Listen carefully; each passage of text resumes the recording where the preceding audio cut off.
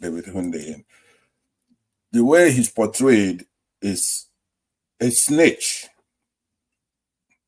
His record, it doesn't rise to the level where he's like an asset in that sense. It's somebody who got into trouble and all kinds of things, ran home peddling drugs in 1993 case.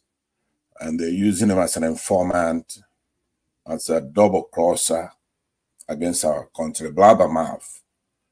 Those